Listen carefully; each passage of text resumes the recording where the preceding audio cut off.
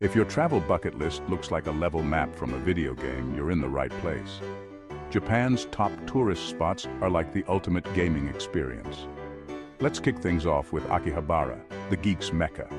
Think of it as the loot chest of retro games and anime merch. Next, Shibuya Crossing. Imagine the game of Frogger, but with thousands of people. It's chaotic and thrilling, a real-life challenge. And then, there's Mount Fuji, Japan's biggest celebrity. Everyone wants a selfie with it, but it's like trying to catch a rare Pokémon. Sometimes it hides. Kyoto's temples, they're your power-ups, each one unlocking new levels of tranquility and beauty.